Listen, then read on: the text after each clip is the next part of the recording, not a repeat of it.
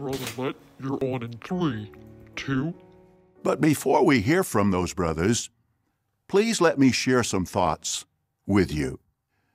The spread of this disease is distressing, to be sure. But we're really not surprised to see the world in the grip of such pestilence, are we? Jesus made it clear at Luke 21:11 that pestilence would be part of the sign of the last days.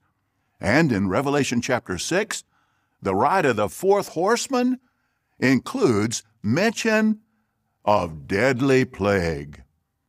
So the events unfolding around us are making clearer than ever that we're living in the final part of the last days, undoubtedly the final part of the last days, shortly before the last day of the last days.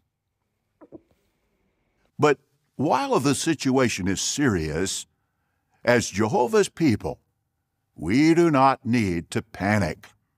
And Isaiah chapter 30, verse 15, tells us why. Let's read that together. Isaiah 30, verse 15, "For this is what the sovereign Lord Jehovah, the Holy One of Israel, says, By returning to me and resting, you will be saved. Your strength will be in keeping calm and showing trust." Jehovah has always guided and supported his people in times of distress. So we have good reason to do just as this verse tells us. Keep calm and show trust in Jehovah.